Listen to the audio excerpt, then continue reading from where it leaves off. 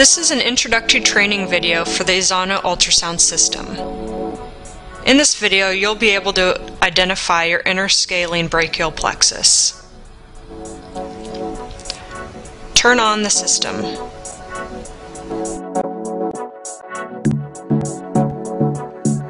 So exam preparation. First, press the bucket labeled procedure, then choose regional anesthesia, then inner scalene. Notice on the cue card it shows the needle, where the needle is inserted, and the anatomy that's affected by the anesthetic.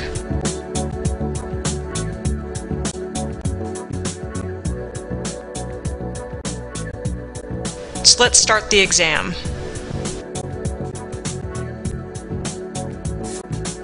The first step is positioning.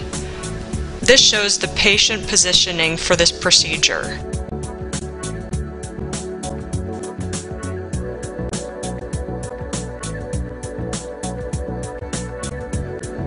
So first, the probe is placed on the trachea of the patient, and you can do this on yourself as well. This is your first anatomical reference.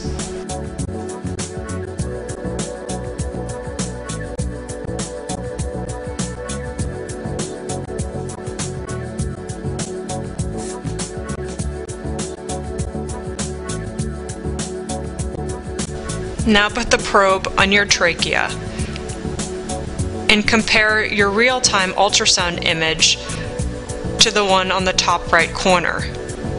These should look fairly similar.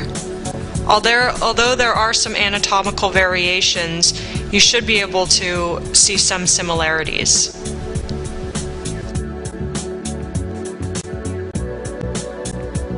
Next, it shows navigation. This shows where you should tilt the probe. So navigation will show you where you should slide the probe on the patient's anatomy and how to tilt it in order to find the right angle so we can identify our target.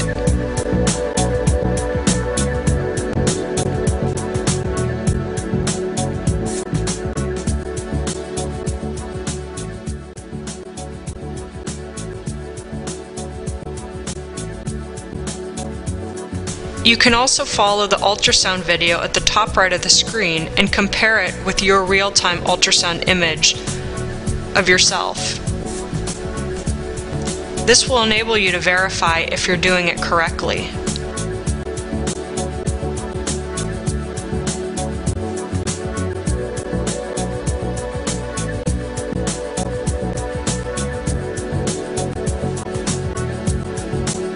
Next is target.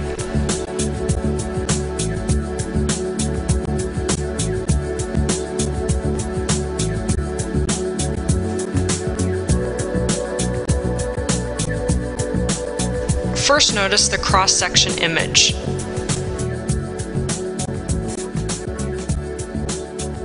Notice that there's muscle on both sides of the brachial plexus. And notice how that looks on an ultrasound image. This image is sometimes known as a honeycomb or small grapes.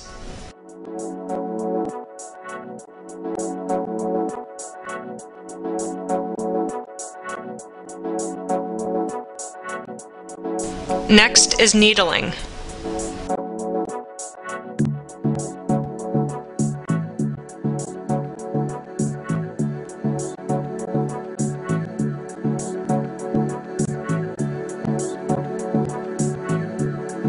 The suggested needling techniques on the cue cards are based from doctors that recommend certain needling techniques for the different procedures. So note, your doctor might prefer a different needling technique. These are just suggestions. So for inner scalene, it's suggested as an in-plane technique. In the first box, you can see where the needle should be inserted.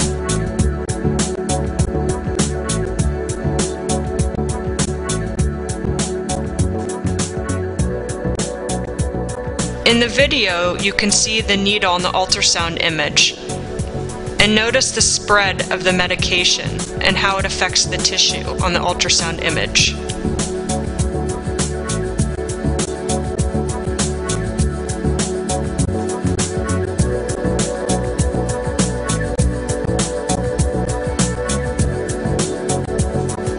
Lastly are tips and tricks, or otherwise known as protocols.